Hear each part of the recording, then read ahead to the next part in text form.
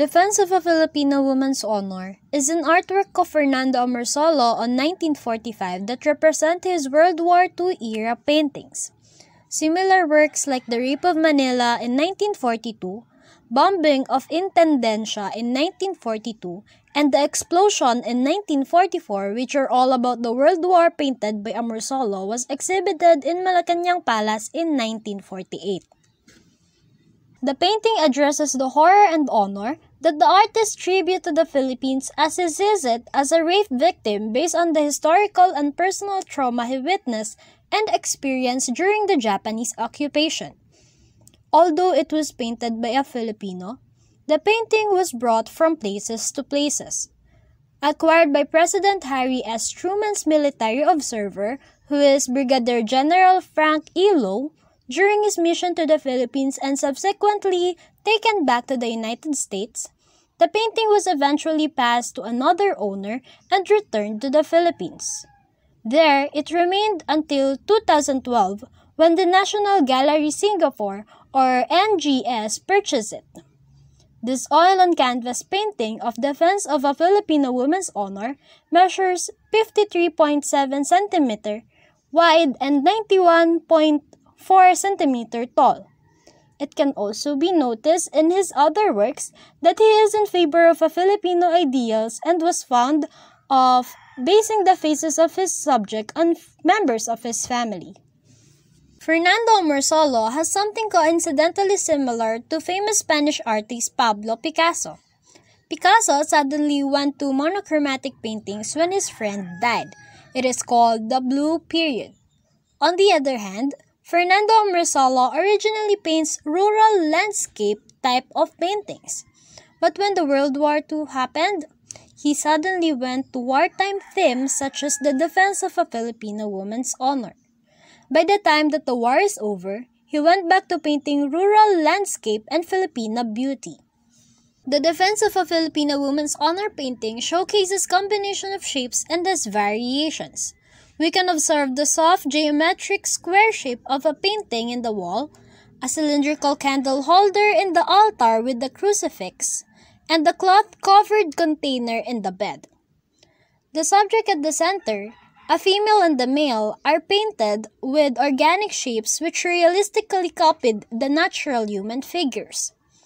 Standing manly is the male wearing a typical Filipino cloth during early 20th century in the Philippines. He has a khaki pants with both ends folded up, barefooted, and wears a blue open-bottomed polo. We can see that he places his left hand to the female while the right arm holds a bolo knife. Judging by how Fernando Amorsolo painted the male with developed body with soft contour lines that emphasizes muscle cuts, while his face has crossing eyebrows and fierce eyes, it appears that he may be a middle-aged man, which may be a brother or a father. On the other hand, the female seems to stand weakly and frightened considering of how her posture is not straight. Compared to the man, the girl is painted with whiter skin complexion. The way her face is painted contrasts the common Western beauty with grain of rice-like shape and a sharp-looking nose.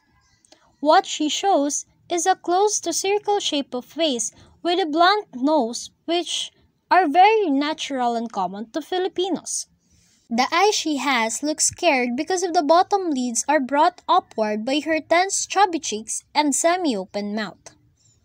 Both the man and young woman looks in the same direction, to their front where there could be an unseen person causing fright to the girl and desperateness to the man. Placed on the floor near the male's right foot is a figure resembling a cap of a Japanese soldier. It can provide us a hint of the unseen person's identity. The male and female subjects are located at the very center of the painting with their top, bottom, left, and right sides are equally spaced. The female and male figures at the center is opposed by the altar table at the left and bed on the right, bringing balance to the painting.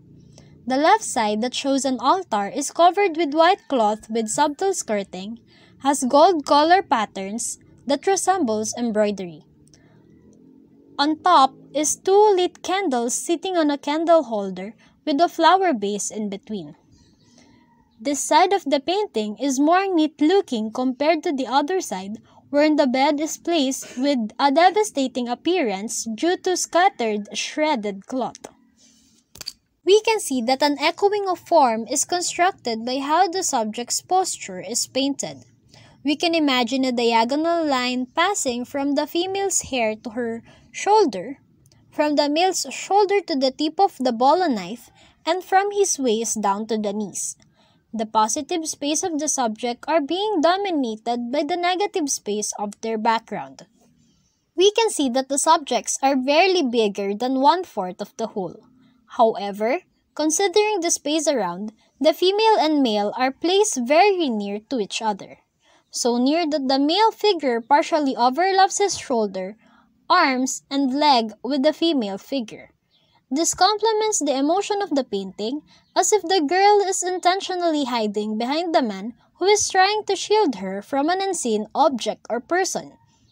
As we focus on the altar table and the bed, a linear perspective is constructed with lines made by the top and bottom of the altar and the top and the bottom of the bed, whereas the vanishing points are located at the male's arm holding a bolo knife. As we look closely at the subjects, the light source comes from the front of it.